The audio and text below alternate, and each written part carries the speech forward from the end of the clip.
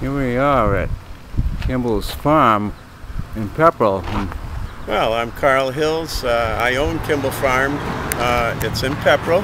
It's a family farm. Been in our family for many years. And we're a diversified farm. Maybe 40 years ago it was just apples, but now we're diversified to go along with the economy and what people want. And one of the things we decided to do was diversify into tomatoes. Wow. And we grow over 70 varieties now. And we love growing them. We grow some different ones every year. We find seeds on the internet. So we've become very popular for this.